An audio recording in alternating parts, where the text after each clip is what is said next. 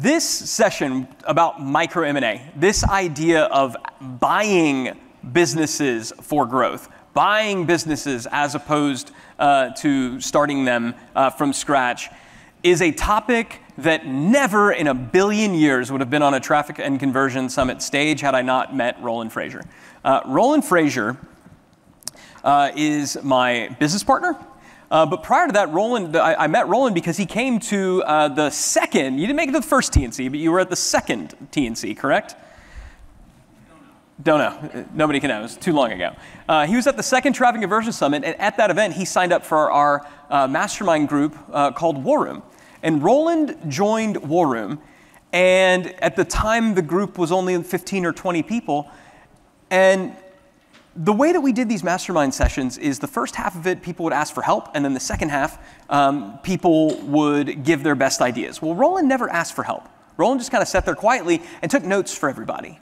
And then when it came time to give his suggestion, what we call Wicked Smart, which we now duplicate at Traffic and Conversion Summit, we got a Wicked Smart session tomorrow, Roland would deliver the most amazingly incredible, wicked, smart ideas and just win this contest every dang time. He just won it again and again to the point where it's like, stop it.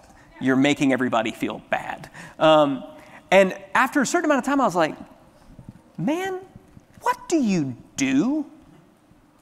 Because I didn't even really know what his business was. He'd be like, oh, yeah, I've got this company over here and this company over here and this one over here. I was like, how? How do you have time to start them? He's like, no, start them. I buy them. You should be buying businesses too. I think it's crazy. You guys know how to market, all these different businesses. You basically, start them from scratch, wait till they get to a certain point, and then you deploy your growth stuff. You could skip that whole start it from scratch, buy something that isn't quite, there yet, and just start working on it day one. You should do that. And I was like, that's a great idea. I don't know how to do any of that. Why don't we become business partners? And that's exactly what happened. And here we are nearly a decade later, a number of really good acquisitions under our belts, a couple of maybe that weren't as good, that were in general almost always my idea, by the way. And I truly believe as I stand here today, the ability to acquire companies, assets, media is going to be the biggest strategic advantage that we can have as small business owners. This is a concept and a topic that really wasn't available down market where we are. It just didn't happen. The concept of micro M&A didn't exist. M&A, mergers and acquisitions, happened at the top end of the business ecosystem. And now we're seeing a lot more of these happen. I truly believe it's the biggest opportunity of growth for you, just as I've seen it be one of the biggest opportunities of growth for us. So we're not really talking about marketing, but we kind of are talking about marketing. We're not really talking about the tactical aspects of it, but what does it look like to buy the tactics as opposed to learning it? So truly, you've made a smart decision to trudge all the way down here and to be in this room. And so with that said, I'm going to shut up. Please welcome to the stage my good friend and business partner, Mr. Roland Frasier.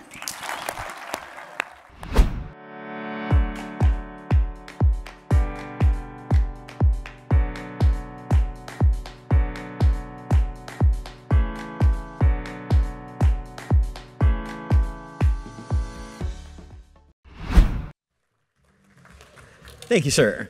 You're welcome. Here. COVID. This is COVID friendly. Yeah. All right.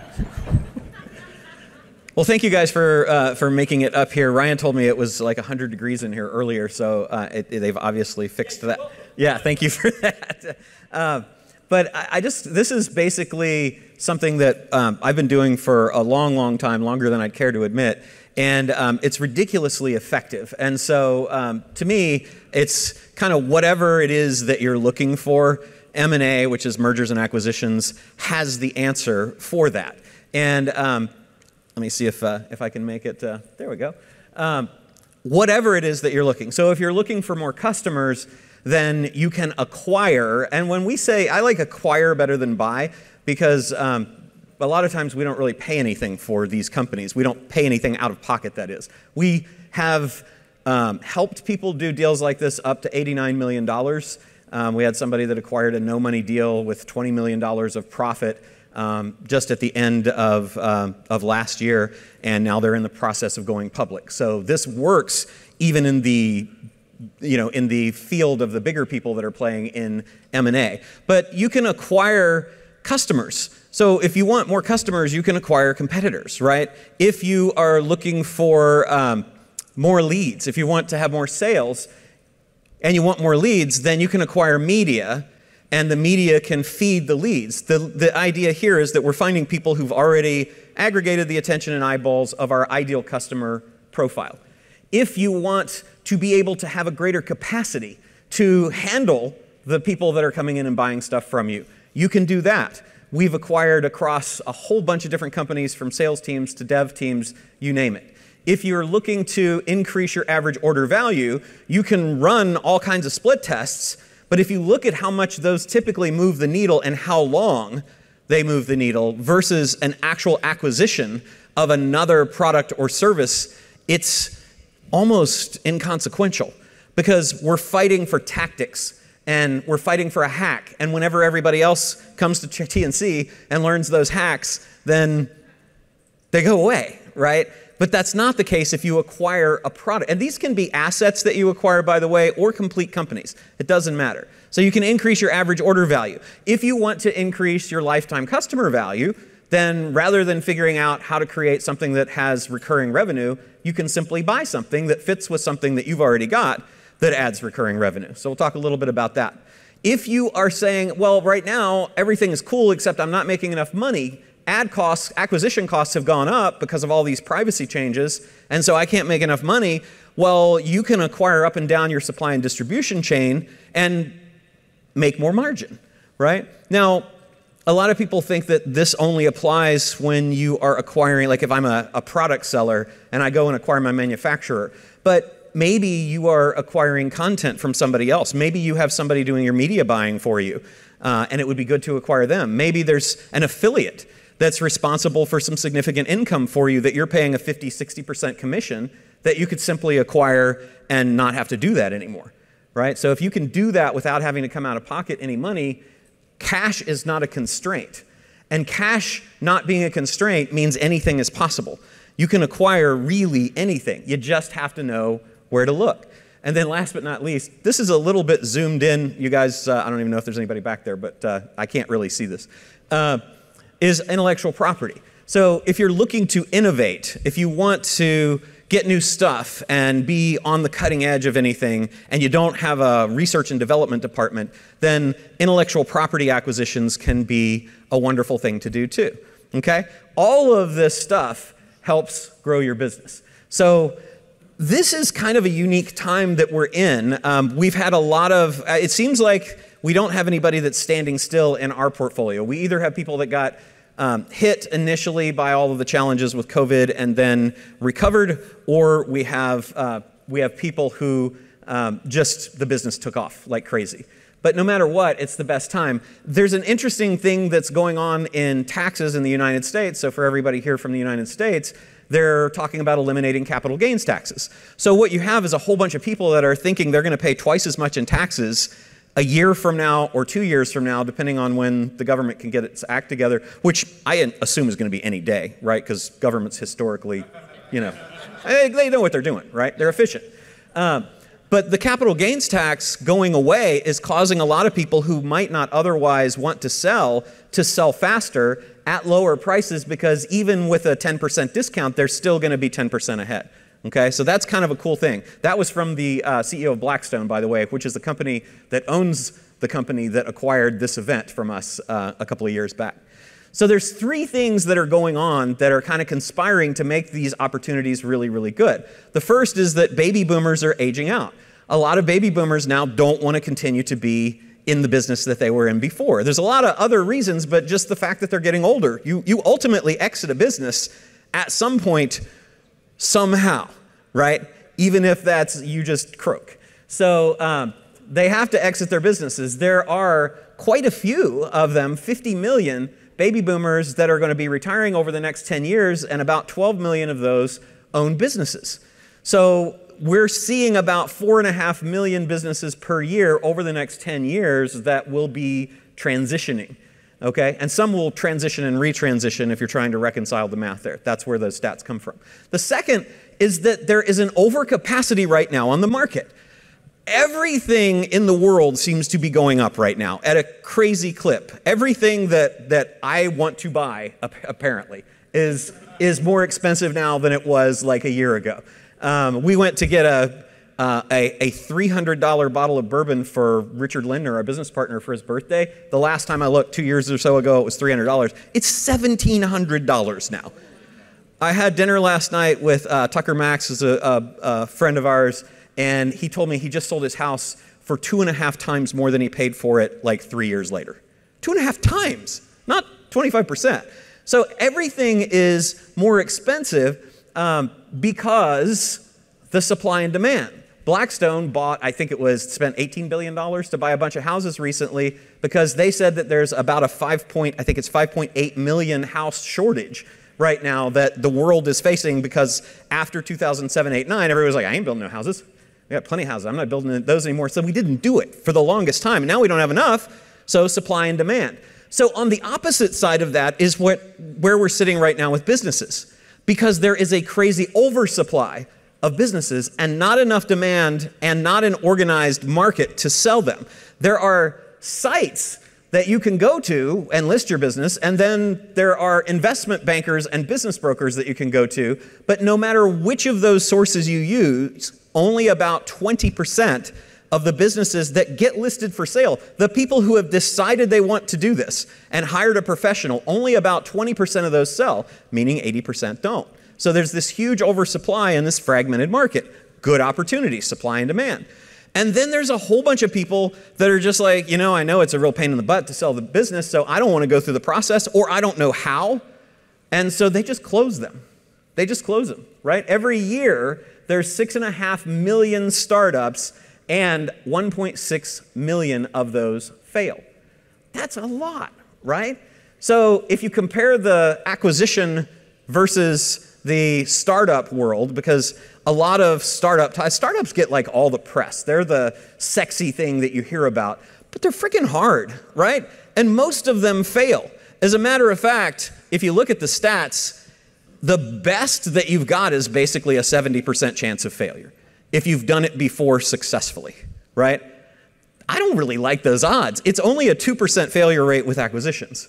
Only a 2% failure rate with acquisitions. So because the companies are already existing, they're already doing well. They already have less risk because they've got more customers, they have instant customers, they've got instant employees, instant systems, all of the things that you need to make a business go, they've got.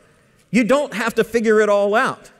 I get to interview Chip Wilson this afternoon, who founded Lululemon, and I've spent a whole lot of time researching Chip and a bunch of other entrepreneurs as I have interviewed them, and they're all like, man, it was so hard getting started. Every day I felt like I was about to lose everything. And many of them do, right? That's why the failure rate is so high. A lot of them are just lucky, and they'll tell you, right? Phil Knight will tell you with Nike, he says, I just kind of got lucky again and again and again. Okay, well, Phil, maybe you actually knew what you're doing a little bit, but it is true. Luck plays a huge factor. But you take a lot of the roll of the dice out of it when you get a business that's already got all of the things that you want your business to have, right? And because it's so hard to make things work, 600,000 businesses roughly a year in the United States alone simply close their doors, right? And there's a lot of reasons. It might be that there's not enough money. It might be that they have challenges with their partners, that they're getting a divorce, that they want to relocate to a different place, health, death, the ultimate exit, right? They're having challenges with their partners. A lot of times I'll go into deals where people were having challenges with their partners, health, divorce, lots and lots of reasons that this happens, right? Well, what this is a very, very valuable list, because this tells you exactly who a motivated seller is.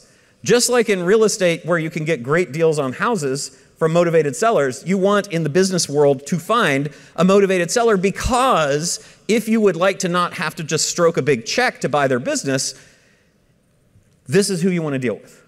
And there are literally millions of them. Millions of them. And more because COVID has made things harder for a lot of people, right? You guys are blessed because you have all of the knowledge and skills of how to find traffic and to convert it. Most of these people absolutely suck at that, right? So the market is really huge. If you look globally at the total number of SMBs or SMEs, that's small and medium-sized business or small and medium-sized enterprise, there are millions and millions and millions of them. And at any given time, there's roughly 4.3 million or so of those that are for sale. And remember, most of them aren't going to sell. We know just in listed businesses that 80% won't sell. So in these territories alone, you're talking about almost 4 million businesses at any given time that are available for you to acquire, right? So I think it's the best time right now to acquire at prices because of all of these things. So here are the 5 steps, and this is a very abbreviated version of this, but it is complete enough for you to do this yourselves, okay? So the 5 steps are to position yourself as an investor who sits off of the organization chart, okay? I am famous for saying, I won't be on the org chart, right? I live off the org chart. If you're on the org chart, you have a job.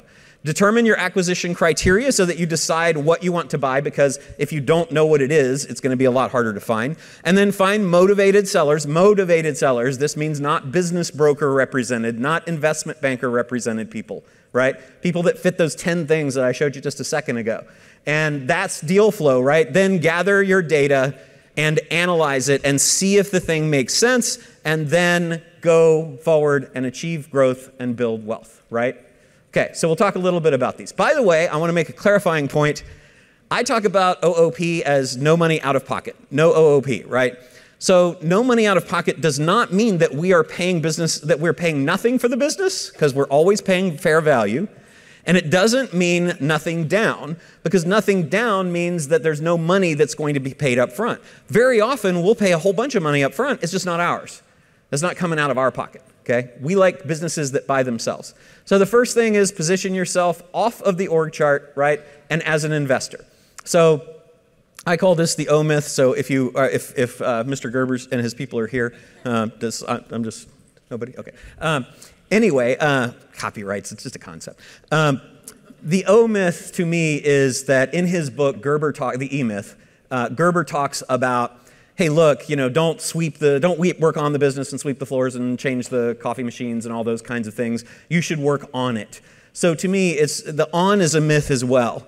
Because while it's great for you to build systems and all that stuff, you're still selling the service or the widget that the business sells. And my suggestion to you is that where the real money is to work above the business. If you work above the business, then you're focused on selling the business as the thing that you sell, not the product or service that the business sells. It's kind of meta, right? It's like, let's take a step up and say, we can hire people to do all that other stuff. We know what those people get paid, right? What I haven't seen is a pay schedule for somebody who's finding the investors and diversifying into new territories and actually being an entrepreneur. You know why? Because you don't want that person working for you. And that person will not work for you, right? Work above the business and do the big things where the business is the thing you're trying to figure out, how can I sell that, okay? And then be the thing they want the most. Most businesses think that they want cash, right? And so if you approach businesses and say, hey, can I buy your business? Some people might say yes, but many will say no that ultimately would say yes if you approach them a little bit differently. If you approach them as an investor, then they're going to be more interested because they think they need an investor to put cash in the company, either to buy it or to infuse it with cash, right? So we're not going to be playing with at least our cash. So it's important for you to understand an investor is any person that commits capital, right? So what's capital? Capital is anything that confers value or benefit. So all of you, just by virtue of being here, have huge value that you can confer on businesses. You can help them get traffic, and you can help them convert it. And you probably know some other things too, okay? So don't kid yourself or don't cheat yourself by saying, I'm not an investor. Say, I am an investor, and then position yourself across wherever you sit in social or out in the world as an investor on your social media. It's a huge step mentally. It's like, I'm an investor. I'm not an attorney, a media buyer, a copywriter. I'm a freaking investor, right? And I tell the world that because as you do that more and more deal flow will come your way, right? The next thing is figure out, what the heck am I going to buy? So I think that deciding what type of business to acquire can be really, really frustrating, and I watch it hold a lot of people back. So I have a couple little tools for you to think about. One is, if you're thinking about what is the low profit, high profit opportunity on one axis, and what is the low effort, high effort axis on the other axis, then you really end up with 4 kinds of deals. The one that is the least exciting, I think, is passive. You can make a ton of money. I have lots of friends who have tens of millions of dollars a year they make with passive businesses, okay? But it's a lower profit margin for effort. It's a lower return on equity. It's a lower return on assets than a lot of the other things you can do. Also have a lot of friends who are willing to exert a little bit more effort and have a lifestyle business. But where I've found the greatest profit to be is either acquiring these businesses and then selling them to somebody else. Effectively, it's flip this house for businesses, right? You can find them. They're run down. Most people don't know how to do it. You can slap a coat of paint on those businesses and they will sell for a whole lot more money, right? So lower effort and higher profit. And of course, what Ryan's going to be talking about much more in the session immediately after this one is if you're willing to put a little bit more effort in, then the big profit is just to take these things and scale them up. And also, you can even smash them together. So as far as what you might want to buy, I just say take an inventory of the things that you are interested in. Everybody who's successful will tell you pursue your passion. That is part of the equation because entrepreneurship's freaking hard, right? And if you don't have something that you actually like doing, then you're probably not going to stick with it if the going gets really hard. So if you start with the huge advantage of it being something that you care about and that you're actually passionate about, that's a good thing. The second thing would be say, what are the experiences? What things do I have experience in? And then what are my superpowers and skills? I might have experience as an attorney, but I might be a crappy attorney, right? I might have experience as a media buyer, but kind of can't ever seem to get that equation to balance in the right way. So your superpowers and skills and experiences are different. And then last but not least, where do you have connections in the network? Like where do you have a network that you can connect with that will drive deal flow or allow you to make the things that you're doing more profitable?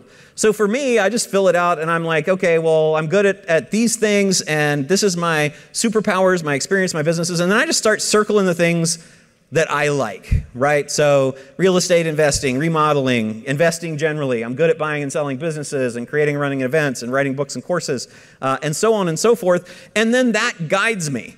And then I'll make my list of this is what I should probably think about buying because I have a huge advantage, right? This is something I like, I have experience at, I'm good at it, and I probably know some people. So it makes it a whole lot easier to do deals, okay?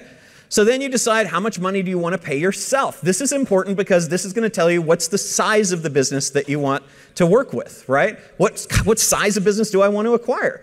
Well, businesses make profit if you're lucky, right? And that's what we're after. So we want a business that's going to pay us some income for our time. So let's say it's the most common thing that anybody tells me, I want to make an extra $10,000 a month. Great, it's 120 grand a year, okay? Now, you're also going to want to grow the business. And because you come here and you already have the skills of knowing how to grow things, then you have to figure out what's your budget. Let's say that's another $10,000 a month. Now, obviously, if you're spending $10,000 a month and getting it back 30 or 60 or 90 days later, you don't need a full 120, but you probably also want to scale, okay?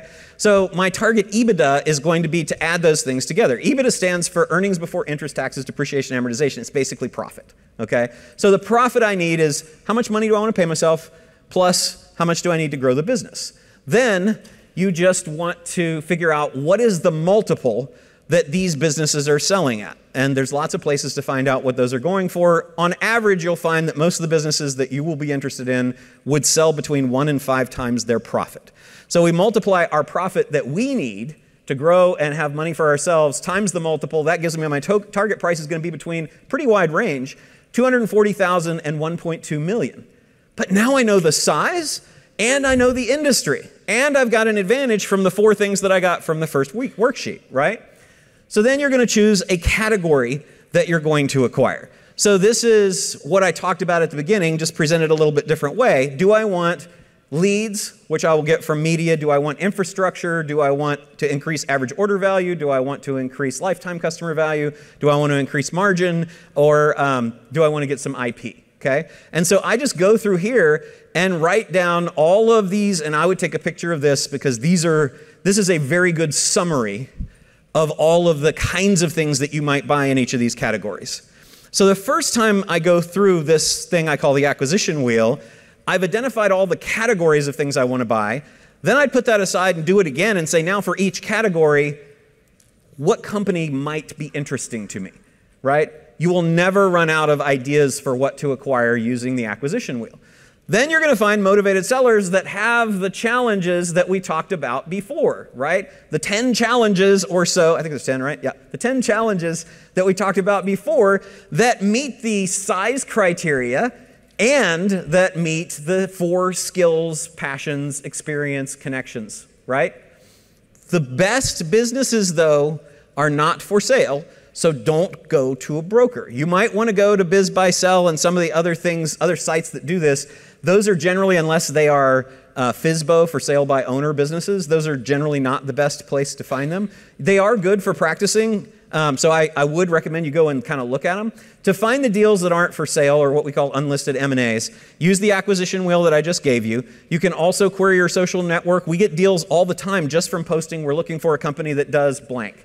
Does anybody know? Does anybody know? Not you have to own it, but do you know somebody that owns a company that's like this that might be interested in selling, okay? Or might be interested in an investment is even a broader ask. Check the expired business broker listings. That's a source. Check the FSBO, the for sale by owners on the sites like Biz Buy Sell, and then I'll give you 29 more sources you can just take the picture of because I don't have enough time to explain them all, but they're pretty self-explanatory. The acquisition wheel we talked about. To give you a couple of examples for digital marketer, digital marketer wanted more market share. We wanted to go up market. We wanted to go to enterprise customers, but not the SMB, the small and medium-sized business customers that digital marketer normally focuses on. So what we did was we bought the Online Marketing Institute, which had those kinds of clients. We just acquired it, right? And that actually started in bankruptcy court, believe it or not. It was in bankruptcy court at a bankruptcy auction. I flew to San Francisco, went through the whole process, didn't win the auction. The people that won the auction paid too much for it. We knew that. We stopped bidding, and but walked over and talked to them and said, hey, man, if things don't work out, let's stay in touch. And if there's anything we can do to help you, love to do it. We bought it for about, God, I think we ended up at about 16, so what is that, 84% less than they paid for it a year later. And again, no money out of pocket, right? So it's good to stick with these. We bought a Facebook group for our dog products company called Dachshund Love, which to me is kind of a sketchy name, but it is lovers of that breed of dog, and we instantly had, I think it was 177,000 in there. We buy all these Facebook groups and other media because they've already aggregated the attention and eyeballs of a dachshund lover. So we can direct all of our marketing efforts so specifically without cookies that Google may or may not kill by 2023, right? Without retargeting that Facebook might allow, might not, without third-party cookies. Well, all the stuff that is a challenge to us as marketers right now, we just own the media. So now we know that they're dachshund lovers, and how do we know that? Well, because they kind of self-identify. And now we own that media, right? For our dev team, we've bought a lot of software companies. True Conversion's the one I always talk about. And just because it was a complicated deal that wasn't complicated. It sounds complicated. It was I messed it up. I think it was a Dutch citizen living in the UK. The company was in Pakistan, owned by a Hong Kong corporation. We had to vet them against the terrorist list before we could send money. It was kind of interesting deal, but it took about a week to put together, okay? So these even if they sound complicated, they're not. Prime Corporate Services is a company that allowed us to increase our average order value because in all of our teachings, we're helping businesses to grow or to acquire other businesses, or to have an operating system, or to market. But all of those businesses need to have the appropriate entities to work in. So we're able to sell them additional products now that we have an ownership interest in a company that does corporate formation and credit building and all those kinds of things. When we wanted to increase lifetime customer value by having recurring revenue, we acquired a company that's a webinar company called Event, right? It's called Event. I don't know, that, like, branding-wise, that just makes me, that gives me pain just to say it. I say that to Ryan just because Ryan's OCD about things. I'm like, so how about Event? He's like, an event. But that gave us recurring revenue, right? When we wanted to have additional margin in our dog manufacturing business, we acquired a company that had end user connections in that industry. We basically bought our distributor, okay? We bought our distributor. And then when we wanted to launch a new website that had all kinds of cool how-to stuff in it, we looked at the cost that it was going to be to create that stuff, and we said, this is going to cost us at least $1 million. Let's just go find somebody that's already got it. We ended up buying it for $30,000, no money out of pocket, over a year payment that had 128 different categories of courses and trainings and software already built out, okay? BizBuySell is probably the most popular site that you can look at, so I wouldn't mind you looking there, but just don't do deals with brokers, please. And if you're in the UK, Businesses for Sale is a good place to look as well. And then if you want to just, these are, to me, they're some obvious, like friends and family, but you would be amazed how many deals come through friends and family and employees and contractors and masterminds and things like that. There's 29 deal sources here. I just take a picture of it. If you're trying to say, well, where the heck am I going to get deal flow? This is it. This is kind of where it is for everybody. You can do cold outreach to companies. You can do digital marketing campaigns that market to people on and throw them into a funnel. But I find that that's really hard compared to doing it this way. This is just so much easier. We do use direct mail. We've had lots of success with direct mail. Just getting a list and then sending it to every digital marketing agency in Minneapolis, St. Paul, saying that we're interested in acquiring a company, and then we end up acquiring companies that way as well. So then how do you find who to contact? Because you want to talk to the owner, right? You want to talk to the person that has the ability to make the decisions. So you can call them and ask. That's the easiest. You can check Zoom info, about us, who is Sec States, if you're in the United States, is an aggregation of all the Secretary of States. Secretary of State's where business entities are formed. If you pull up the company on the Sec States site, it will list the officers and directors. For most small companies, those are the owners, okay? And then in the UK, you can go and look on Companies House or places like that. It is a numbers game. As you get started, you will find that for, say every 100 or so outreaches that you have, you'll have a certain number of responses. Usually it's about 60%. Then some of those will turn into a conversation. You will make an offer on a few of those and then end up having 1 or 2 deals, right? But as you do this more and more, the deal flow will come much, much warmer to you. And you'll find that every deal is a potential acquisition that you just decide if you want or not. That's kind of where I am right now, right? But that doesn't take long to happen, okay? And then we gather the data and analyze the deal. So here's the thing to think about is the price that they're asking reasonable? There's a whole lot of published multiples that are out there. If you Google multiple digital marketing business, multiple or sales multiple for plumbing business, you'll probably find good researched answers for free that will give you guidelines. There are also sheets of Equidam, E-Q-U-I-D-A-M, and the Stern School of Business at New York University publish data on, and Pepperdine does too, publish data on what multiples different categories of businesses in different industries sell at. You can look at those, but those are bigger deals, so divide by 4 to find out what the multiple for a smaller deal is. And then you're just going to say, is what they're asking reasonable? And then rather than asking for financial statements, which typically will put walls up and cause people to say, you need to sign an NDA, a non-disclosure agreement, I just say, hey, I'm going to need a little bit of information to see what the best way is to work together. And then I use this as a sheet. I don't give it to them because, again, that's scary for them. This is my thing to gather information to decide how can I structure this in a way that makes sense. This is a copy of the, and you can go online to equidam.com and get this. But this is just a copy of the 2021 multiples in a bunch of different businesses. So like I said, in these I divide by 4 to see if the price is reasonable. And then you're going to fund it, preferably with no money out of pocket. I call that the deal stack, to show you a few of the ways to do that. I have hundreds because I've been doing this for a long time, but I want this to be complete. So I'm going to explain 5 of them to you before we leave, okay? And the 5 are, the easiest is choose the things that you want to buy and don't buy the things that you don't, okay?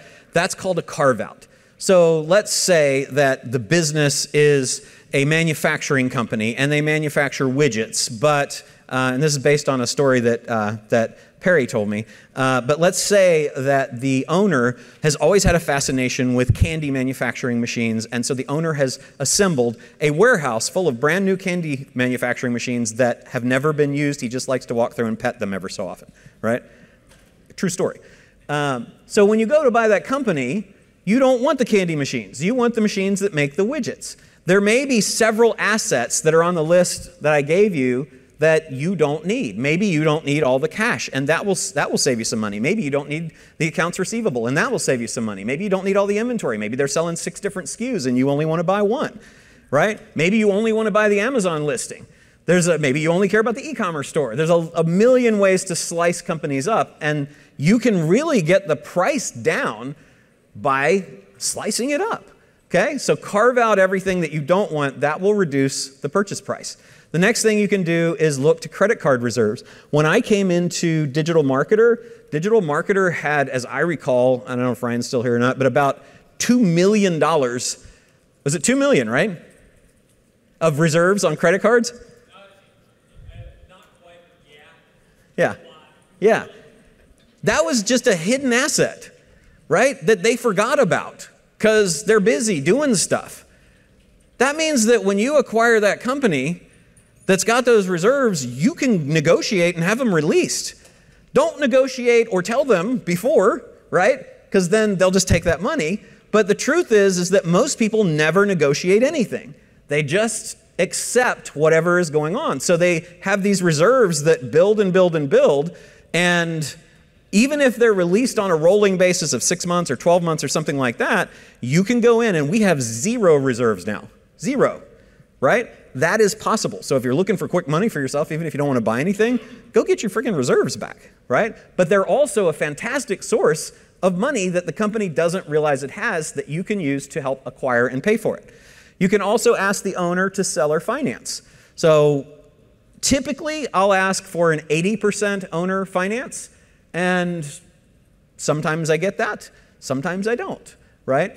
But I start at 80%, and if I end up at 40%, that just means that rather than going to a bank or putting personal guarantees on loans and things like that, the seller of the business is just like, yeah, I'll take money over time, right? Then you can use integrator equity. So I mentioned that I like for you to think about working above the business. Working above the business means that you are not working on it or in it, okay? So that means you need somebody who's going to be working on it and in it. That's in Gino Wickman's, I think, parlance is integrators versus visionaries. You being the visionary, they're being the integrators. Offer the people who are, like, let's say that number 1, the owner is going to stay. They just don't want to be an owner anymore. Does that ever happen? Yes, it does. It happens quite a bit. The owner just says, I want chips off the table so I can get some cash, and I don't want to have to be an entrepreneur anymore. I just want to be able to do the thing I like doing. Fantastic. Stay in the business, and let's have you work in the business so I don't have to operate it. But when I'm looking for money, and maybe that's a partial sale. So your integrator equity there would be, I'll buy 80% of the business. We still are in Traffic and Conversion Summit. We sold 80% to Clarion and Blackstone, right? But we're still here, right? But we also got a whole bunch of money. That's cool. Win-win, right? So if you want to negotiate a partial sale, you can do that. You can also go to the people. Let's say the owner says, absolutely not, I want out. Then you just go to the number 2, 3, 4 people who are probably running the company anyway and have all of the tribal knowledge the company has, and you say, have you ever thought maybe being an owner? And then give them the opportunity to invest. Let's say I buy $1 million business and the owner's willing to finance 80%. So I need $200,000. Well, if I went to the president or manager or chief operating officer or whoever, and maybe the chief marketing officer or the chief financial officer or the accountant, right? One of the companies I bought, I did this, and basically those people pay to buy 10%, let's say each. So I got $1 million sale. I have $800,000 taken care of through financing with the seller. I got to have $200,000 more. So I simply give the other two people there the ability to invest. Now I've got my down payment. My deal is done. They're vested. I got people to run the company. They have a vested interest. They have skin in the game. Again, win-win-win. And then last but not least would be an earnout. An earnout says, and we did this on the sale of TNC as well, by the way, just to show that we do use all this stuff. The earnout says, hey, I can't agree to pay you, you as the buyer. I can't agree to pay you all of this right now because I don't know if it's going to continue to make as much money as it has been or as much as you say it's gonna in the future. So let's just agree on a formula that says if sales are X or profits are X or these customers stay for 2 years or whatever you want it to be, conditions, then I'll pay you an additional amount of money later. That means you have to come up with less upfront and you let the business pay for itself out of its profits and growth. So earnouts typically go between 1 and 4 years, and they're typically between 10 and 40% of the total purchase price, okay? So there's a lot, like up to 40% within the mainstream of businesses and deals that get done that you can do through an earnout. And that is how you acquire with no money out of pocket. If you want a lot of additional really cool stuff, I've got a whole channel full of it, and you should subscribe so that you don't miss any of it, because I'm uploading videos all the time. There's a lot of things that are changing in this area, and you don't want to miss out. You don't want to do it wrong, and you don't want to make the mistakes I made. Subscribe so that you don't miss out, and then check out this next video.